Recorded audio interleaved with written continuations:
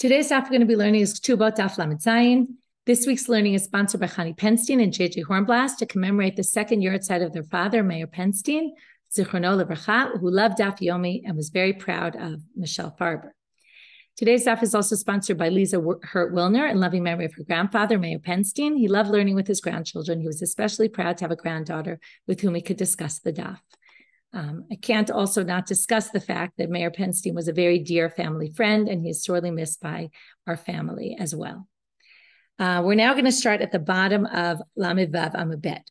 So we saw that Rabbi Yochanan, we had two explanations of Rabbi Yehuda. Rabbi Yehuda in the Mishnah said that a shvuya, a woman who was taken into captivity, we're not concerned that she was raped, or if we are, right, we had two explanations, but we're basically going to treat her for the purposes of knas as if she wasn't raped, meaning she's a virgin, meaning that the rapist has to pay the knas. Whereas if she was raped before, right, if she was or had relations, again, it's a little bit unclear from this situation, we'll see from today's daf, whether we're concerned that this shvuya willingly had relations with one of her captors or was raped by one of her captors. It seems like we're also concerned that maybe she was a willing participant. Either which way, she wouldn't be a virgin, in which case there would be no knas if she was later raped. So now we had Rabbi Yochanan, who has the purest approach, where he says, Rabbi Yehuda thinks this across the board. A shvuya for all kinds of issues is not considered as if she had relations with anyone. Whereas Rabbah says, maybe it's only in this situation, shelo yehe chotei niskal, and then we said maybe also for her ketubah, so that people won't say, oh, we don't want to marry this woman because she must be not a virgin, when we don't know for sure. But for other issues, it could be we will treat her like, for example, maybe we won't let her marry a kohen, right? Because we are maybe worried. Okay, so it depends, or maybe she can't eat truma. So Rabbah wasn't sure exactly where, right, or at least he thought that perhaps Rabbi Yehuda is not clear about this across the board. So we asked a question on Rabbah, we resolved it with the ketubah, then we asked a question on Rabbi Yochanan, now we're going to ask another question on Rabbi Yochanan. Rami le Rav Papa bar Shmuel le Rav Yosef. So Rav Papa bar Shmuel asked Rav Yosef the following question. B'sava Rabbi Yehuda b'kdushata kaima? Does he really hold that she is in a pure state, meaning she can marry a Kohen, we're sure that nothing happened? The Hatanya, doesn't it say, and for all intents and purposes, right, for everything, Hatanya, doesn't it say in a braita, now it's a little bit strange because we're bringing up disproof, okay, or a question against Rabbi Yochanan's understanding of Rabbi Yehuda from a case of a convert. And that's why I say it's not exactly clear what the case of the shvuya is, because they seem to think she's like a convert, even though Rabbi Yehuda explicitly distinguished her from a convert. But anyway, we'll read and then we'll try to see why. Okay, the first case is a little bit different. The first issue here, which isn't really relevant for our purposes, relates to really the first Mishnah in Masechet Nida, if anyone learned that remembers. Women in general, when they start to bleed, there's an assumption that maybe they were bleeding before and they didn't notice. So if a woman was touching impure items, there's a debate about whether we say we don't worry about retroactive, we don't go backwards. That's what we say, dayashata. It means right now she becomes impure, and just from the moment she sees blood. Some people think, and this is more of an issue with Tum Tara, when people touch kelim, like they touch utensils, and people kept things very much in a level of purity. So do we have to worry? According to the opinion that we hold by, we actually go me'ed late, which means we go 24 hours backwards and assume that anything she touched, right, a little bit complicated to come up with how you figure that out, anything she touches now impure, and right, it affects things she sits on, all sorts of things. Or from the last time she checked, if she checked, let's say 8 hours ago, then we won't go back 24 hours, we'll only go back 8 hours. So now the question is, what about a Gioret Shenitgaira? Let's say the day that she converts, not the minute, but the day she converts, she sees blood. Now, when she was not Jewish, she was not impure. There is no impurity for a non-Jewish woman. So now if she sees blood, Rabbi Yehuda Omer, Dayashata, she's different from a Jewish woman. Now she's Jewish. But we go, since she converted within this day, we don't start going backwards. We start from right now, whatever time she saw blood. Rabbi Yossi Omer, Harehi kechol anashim u'metama me'ela'ed u'mipgida lepgida. That's what I said before, 24 hours or from the last check. And in this case, it won't necessarily be 24 hours. It'll go back to the moment she converted. So either the moment she converted, or if she happened to check herself after that to make sure there was no blood, then it would go from her last check. Okay. That's not really so relevant for our purposes, but it's the beginning of the bright. Next issue. When a woman converts, she needs to wait 3 months. Divrei Rabbi Yehuda. Why the 3 months? If you learn Yevamot, you'll know there's this concern. 3 months is the time that it takes to determine whether the woman's pregnant. So we want to make sure that she's not pregnant from before she converted. So, and then also the father's not Jewish. So basically, she has to wait 3 months from the moment she converts until she can marry someone else. But as soon as she marries someone else, she'd get pregnant. Then we won't know who the child is. And we won't know, is the child Jewish, right? Is it from before her conversion, after her conversion, all sorts of issues. But really, the main thing is that she had slept with somebody else. And then there'll be a confusion as to who the father is and whether it's Zera Bikdusha, Rashi says, or Zera Hanizla Shelo Bikdusha, right? Was she pregnant from before, after? Okay, all sorts of issues. So she should wait. Rabbi Yossi matir le'aresu linaseh miyad. So Rabbi Yossi says, no, she can get married right away. So now comes the question. Rabbi Yehuda says that if we have to wait with this convert, because she might have had relations before. Same thing with the shvuya. Don't we have to be concerned that she had relations when she was a shvuya? Now, again, the issue is, first of all, why are we comparing a shvuya and a gioret? Right? Tosfot asked this question. And it could be that we're assuming here, right? Tosfot says, if she was planning to convert, then from the moment she's planning to convert, she's already knowing that she's going into becoming the part of the Jewish people. And then therefore, you would assume that she'd be careful about who she sleeps with, right? Knowing what's coming her way. So in that sense, she's like the shvuya, that again, assuming they have control over the matter, right? That they're the ones again, it's very hard with the shvuya if you assume that she was totally raped and forced, it was forced upon her, because this seems to say she had some sort of control over it. So in any case, the Gemara says, Amarle, Gioret Ashvuya Karamit? Wait, why are you comparing a Gioret to a Shvuya? It's very different. Gioret lo min tara nafsha, despite what Tosfot suggested, right? Tosfot suggested really for the suggestion of what they thought. So in the end, a Gioret, you can't really assume that she watched herself, but a Shvuya min tara nafsha, but a Shvuya would watch herself. Okay, this is a potential explanation, but it's not going to really hold anyway. And if you're a little bit concerned, what do you mean? A Gioret, of course, can watch herself. She's about to convert to Judaism. Well, don't worry. The Gemara anyway is going to put them all in the same boat. Right now, we're just trying to see maybe they're not in the same boat. Okay, and maybe we could come up with an answer. But in 1 minute, the Gemara is going to reject this entirely. I want to just, before we go on, I want to talk about practical. Nowadays, when a female converts, we actually don't necessarily always make her wait the 3 months. There's a lot of situations where we get around this by taking a pregnancy test, okay? And then how do we do this? Because we basically say that theoretically, we do say she watch it, right? We're assuming she's going through a process and that she'll be cautious about it. There's also often she's either, first of all, she's married to someone and they're both converting. Well, then they're living together, right? You want to let her stay married. You're not going to make them separate for 3 months. And also, if a lot of times people are converting in order to get married, and then we want to, right? You're not going to start making them wait the 3 months, right? Again, the assumption is she knows she's going to get married and that's the whole purpose. So she's obviously careful. Anyway, there are ways to get around this. I don't know all the halachic nuances and how we get around it, but there are ways to get around this. And also by taking a pregnancy test. Even though we don't use that, for example, in normal cases of divorcees who are trying to get married or husband died, we usually do make them wait the 3 months. So it's interesting just to see. Anyway, again, without getting into all the details, there are differences here.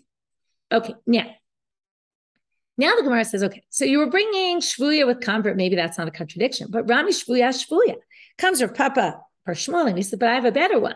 Okay, I have a case where there's a shvuya exactly, and the exact opposite. So Tanya, Hagioret v'shvuya v'shipcha sheniftu v'shenitgairu v'shenishtachu yiterot abanot 3 shanim v'yom echad. So if you have a convert or a woman in captivity or a maidservant, Canaanite maidservant, who were redeemed or converted or freed, older than 3 and 1 day, tzrichot lahamtin 3 chodashim. They all need to wait 3 months. Here you see clearly Rabbi Yehuda doesn't think that for all intents and purposes, we assume the shipcha has not had relations with anyone. Why? Otherwise, he wouldn't make her wait the 3 months. So how do we reconcile that with the way Rabbi Yochanan understood Rabbi Yehuda? And that's Divrei Rabbi Yehuda. Rabbi Yossi matir le'ares u'lenaseh miyad. So ishtik, he was silent. Then Amar le mi dishmi alach baha. So he says to him, have you heard anything about this? Amar le, he answers him back, yes, in fact, I do. I have. Hachi amar Rav Sheshet, shera'ua shenivala. Rav Sheshet said, it's a case where they saw that she had relations with someone. That's why they make her wait 3 months, which sounds like a great answer, great resolution to the contradiction with Rabbi Yehuda. What's the problem? Well, ihachi my time to Rabbi Yossi. So then why doesn't Rabbi Yossi make her wait the 3 months if that's the case? To which Amar Rabba explains, Kasava Rabbi Yossi, Isha mizana mishamesha b'moch shelo titaber. A woman who sleeps around, now again, don't worry, wonder, why is he calling her a woman who sleeps around? Weren't we just assuming she was raped by her captives? So either you could say he uses the word mizaneh loosely, and he doesn't really mean sleeps around, but maybe was slept with, was treated like a prostitute, or we say again, maybe there's really a concern that she was a willing participant in this. So to which they say, Isha mizana, a woman who sleeps around, meshameshet b'moch shelo titaber. She protects herself. She uses, right, birth control. Okay, in those cases, a moch is something like a tampon. She puts something inside to collect the semen so that she won't get pregnant. And that's why we're not worried. So now, interesting. Now we have to understand, well, who are we assuming plans ahead, right? They're smart about their plan. So we're assuming that they have to have some ulterior motive of being part of the Jewish people, that they don't want to get pregnant because they want, they're anticipating being part of the Jewish people or being returned from captivity or something like that. So it makes sense with the Gior. We're assuming otherwise she wouldn't care about getting pregnant, which is interesting. Obviously, nowadays, many people use birth control in all sorts of situations, Jewish, not Jewish, right? But anyway, that's just interesting. But Giore, so Kevan Didatali Giore, again, we get back to this concept, and this is where Tosfot got it from. He didn't make it up. Since she's planning to convert, she protects herself, right? So she's making sure she's obviously, if she is going to have a relationship with someone, she's going to use birth control so that she's not pregnant, so she doesn't mess things up going forward. Shvuya nami, dilo yada hechamematula. The shvuya has no idea what her next day is going to look like, meaning she might get returned home, and then she'll want to make sure that, she doesn't have to wait 3 months to go marry somebody. Shivcha nami, deshama mipimara. Shivcha also, the assumption here is that when they get back to Judaism, right, they'll want to get married. So they protect themselves so she must have heard from her master that he was planning to free her. So she had time to prepare. So she made sure to use birth control. But what about a woman who becomes free from slavery immediately? For example, if he pulls out her tooth by accident, her master, or her eye, knocks out her eye, or some sort of break in her body, a bone, she gets freed immediately. And then you can't say, oh, well, don't worry about the past 3 months because she was prepared for this. She wasn't prepared for this at all. Okay, the law is if you break a slave's some part of their body, an important part of their body, they go free. So, right, it's a way also of protecting them, right, so that the master is careful not to hit them. Maybe he wasn't talking about cases like that. Maybe he was only talking about the cases we talked about before. But if the shifcha leaves b'shem ba'ayin, no, then she wouldn't be able to get married right away. But you can't say that because Amar Rabbi Yossi, hare anusal mefuta, if a woman is raped or seduced where she didn't have any time to prepare, then in that case, mimela, which happens unexpectedly, Vitanya, now we're just talking about a regular woman, right, who's Jewish. Vitanya anusal mefutat tzricha lamtin shlosha chodashim. Divrei Rabbi Yehuda. Rabbi Yossi matir le'ares u'lenaseh miyad. The same argument is the same opinions by one who's raped or seduced, which means she's obviously not using birth control. She didn't have any warning time for this. Okay, the assumption is a woman who's seduced also was seduced at the moment. She wasn't planning on doing anything. So, Ela Amarabba, Kasava Rabbi Yossi, Isha mizana mitapechet kedei shelo titaber. Okay, if you want to take advice about birth control from the Gemara, I'm not sure this is the best advice to take. But he says, we're not worried she's pregnant because what will she do? If she's raped or seduced, she'll turn upside down after, the semen will come out, and that will be her birth control. To which he's not worried, therefore, that she needs to wait 3 months, because obviously she's done that. So if that's really a good method of birth control, then why doesn't Rabbi Yehuda think so? So, Idach, Rabbi Yehuda, the other opinion,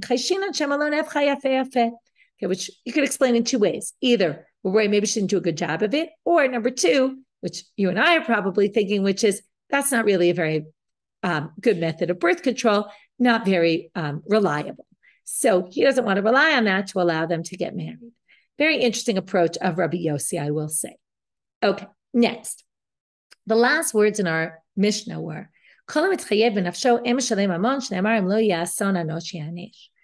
to which we said at the time, wait, but don't we learn it from somewhere else? So that's exactly what the Gemara is going to ask. It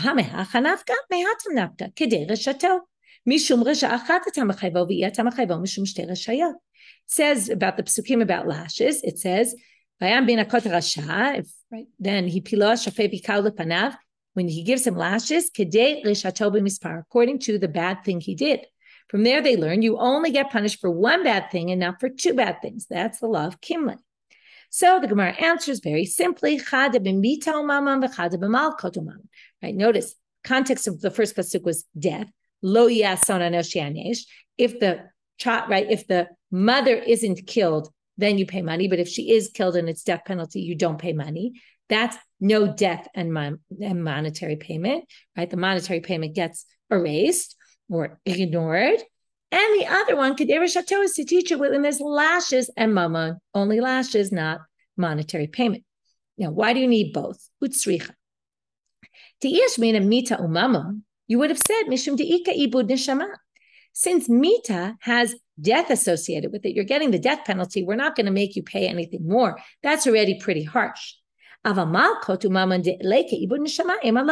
if you're only getting lashes, maybe we'll also have you pay the money as well. It's not as severe. You could say the opposite. You could flip it and say, listen, mishum de lo chamir isule, because malkot is not so chamur, then you might say, that's why we're not going to make you pay the money. Because you didn't do anything so terrible. You're only liable lashes for it. So we'll exempt you from the money. But if you kill somebody and you do something that you're liable the death penalty for, that's very severe. If while you did that, you incurred also monetary payment, it's so severe, we're going to make you pay the money as well. Therefore, tzricha, that's why we need to teach it in both cases. But wait, that all works if you hold that you need, right, that there's mita overrides money and malkot overrides money. But Rabbi Meir says that you get both lashes and you pay. Remember that opinion? So according to him, what do you need both psukim for? Chada b'mita u'mamon, one for mita and mamon, and chada b'mita u'malkot. When you have mita and mamon and mita and malkot, you need one for each. Death overrides lashes and death overrides money. Utsricha, we're already now on Amud Bet. And you need them both. Why would you need both? If you had mita and mamon and the pasuk was just for that, then you would say, listen, when you have one thing that's on your body and one thing that's from your money, so we're not going to make you do both because those, okay, now you could obviously say the reverse, but we're going to say those are two very different things. So we're going to say one exempts the other. Since mita and malkot lashes are both on your body, maybe malkot is like the precursor of the death penalty, and that maybe you actually need to get both. And now we're going to do the reverse logic, which to me seems like better logic, more logic I would have thought of more likely. Mita malkot, you would have said, we're not going to make you do two punishments to your body. But but since one is your body and one has to do with your monetary payment, right? One is from your pocket and one is from on your body. Maybe you would think you'd need to do both. So tzricha, that's why you need, according to Rabbi Meir, one pasuk to exempt you from death and money. That would be lo yason.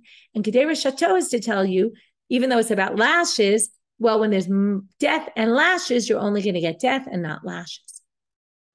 So that all resolves that. However, now we're going to start on a whole slew of other drashot, other psukim. We're going to deal with a lot of other psukim. First, we're going to start with a pasuk that they think at the beginning teaches the law of Kimlin. Then they're going to say, we don't need this pasuk. We already have two. Okay, the continuation is Bamidbar 35, Pasuk 31. Lo tikul kofar, don't take ransom, lenefesh rotzach, and play right for the death of a murderer. Asher hu rasha lamut, right? Because he's supposed to die. Mot yumat, he's supposed to die. Now, the way they understand this pasuk is different from the way we understood it the first time we saw this. We saw this not so long ago, which is don't take payment as well as the death penalty. Meaning, if you're going to get the death penalty, then you don't have to pay as well, right? To pay, let's say, the family of the people who you murdered. So right nowadays, we always pay damages to the family, right? There's often, I don't know, it's actually a good question, when people get just jail and when they also pay money of damages to the family, right? Or do they do both? So this is really what's going on here. So they say, so that pasuk, lamali, why do you need that pasuk? We already have the law of kimle, which would be obvious, then you wouldn't.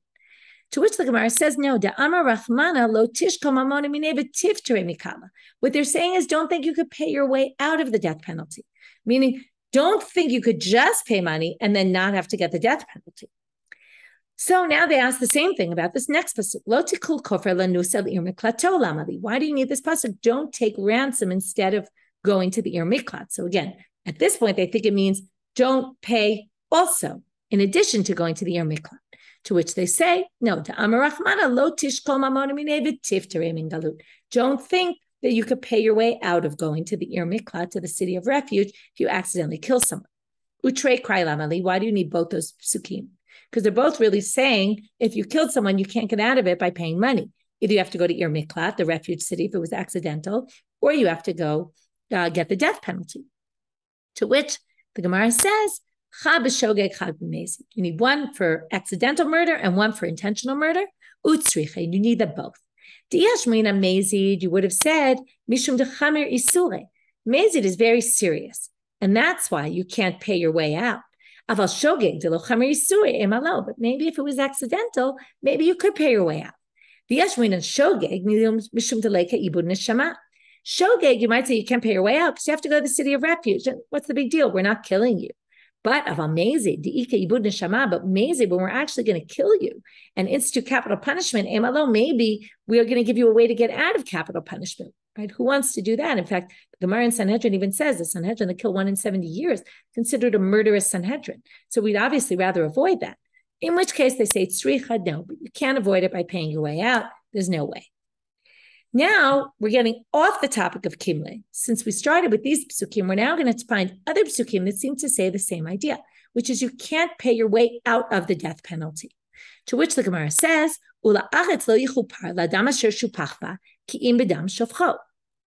this is a pasuk in Bamidbar Lamed Hey, also in the pasuk about murder and murderers, and there's accidental and intentional murder. So they say the land will not be atoned for blood that was spilled unless we spill blood. Sounds like you have to die if you killed someone and you can't pay your way out. So lamali, why do we need that if we have the other pasuk already? Lo tikul kofer lenefesh rotzeach. You need it for the following bright. Okay, we have to give some background. Egla rufa is a situation where we find a dead body and we don't know who killed it. So we measure and we find where is it, what's the city closest to? The closest city has to come out, the elders of their city, and break the back of a neck of a calf by a stream, a nachalitan, and it's a whole ceremony they do to basically say we're not responsible for the death. Now, what if you did that? And then but then you find the murderer. How do you know he's not exempt? Maybe you'd say, we already dealt with this. We already atoned for this sin. So maybe you don't have to die. Because it says, no, the land will never be at peace, right? Until you settle the murder, you have to kill the murderer, even though we did that. This, by the way, is similar to, we talked about not so long ago about an asham taloi, which is it's a hanging sin offering or guilt offering. You bring it when you're not sure if you're supposed to bring a sin offering. If you did something wrong or not, you're not sure whether you did it accidentally wrong, or maybe you didn't do anything wrong at all. So you bring this Hasham Taloi, and what did we say? When that only takes care of atoning you temporarily, just like the Egla Rufa, it's temporary, until such time that we find out that you actually did the sin, or that we found the murderer, then they actually need atonement. This is a temporary type of atonement. Okay, it only works so long as we don't ever find out. Okay, but once we find out the truth, then we actually have to deal with it. So then they say, okay, well, if that pasuk is teaching that, then at the end of the Egla Rufa section, it says, and you have to get rid of any dam naki, which really means anyone who spilled blood for no reason, meaning a murderer, you have to wipe out from your midst. So wouldn't that be telling you what we thought the previous pasuk that we just quoted is telling you? That basically if you find the murderer, you have to kill him?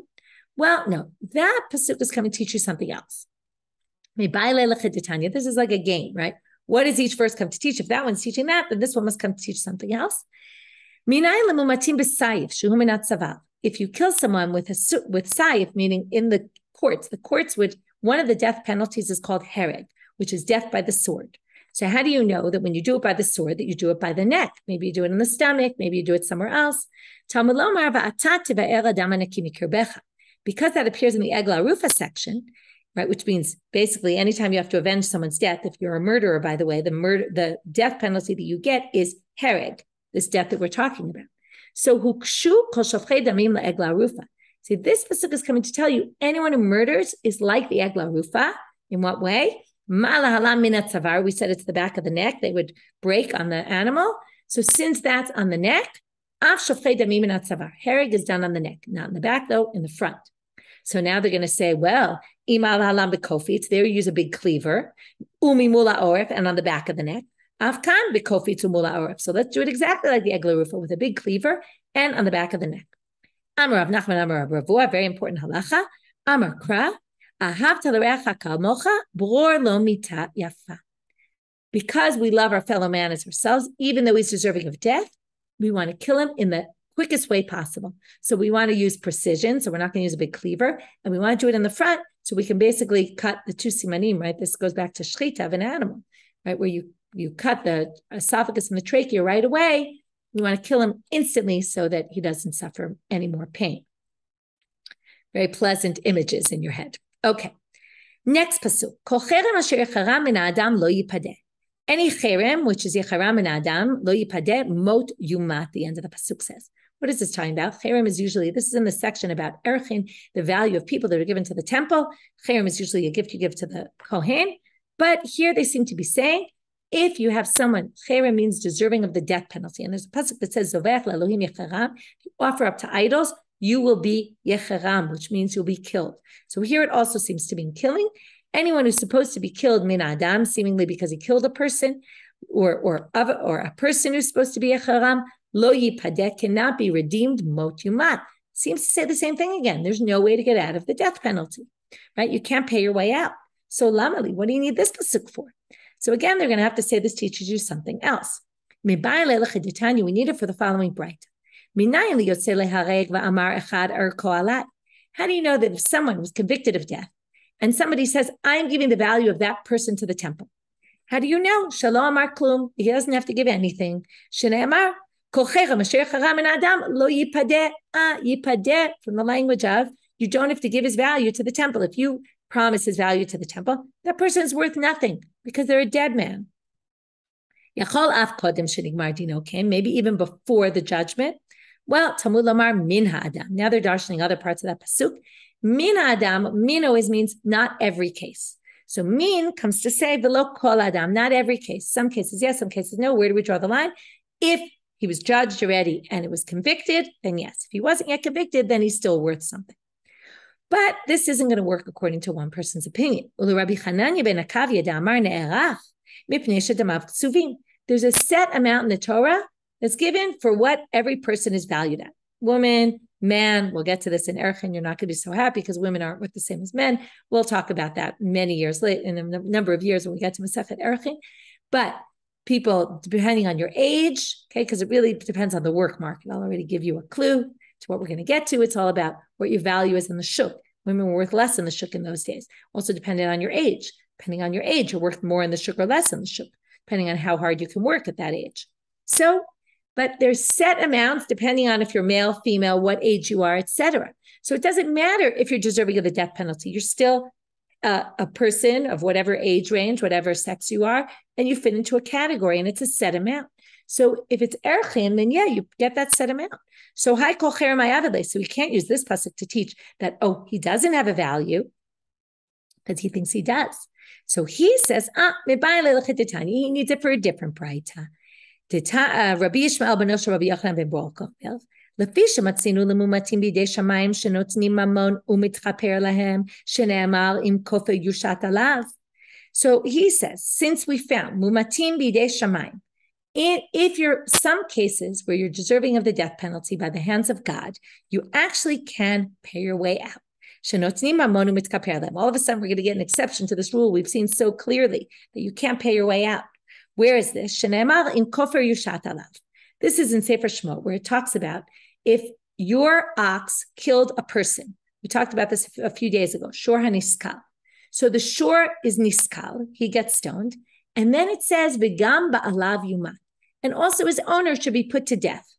Now, put to death by the hands of God.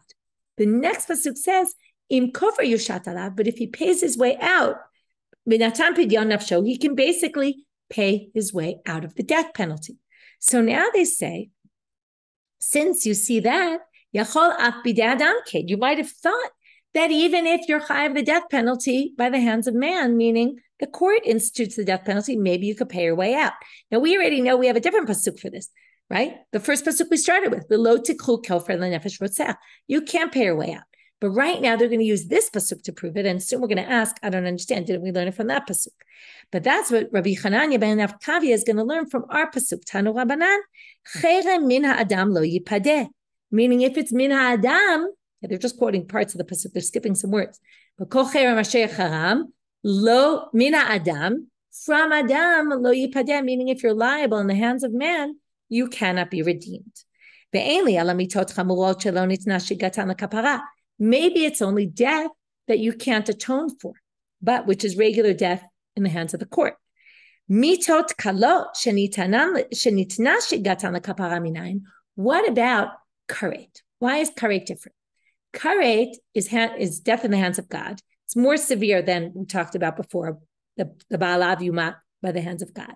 Karet is more serious. However, karet is not as serious as death in the courts because there's a way out. We talked about sin offerings before.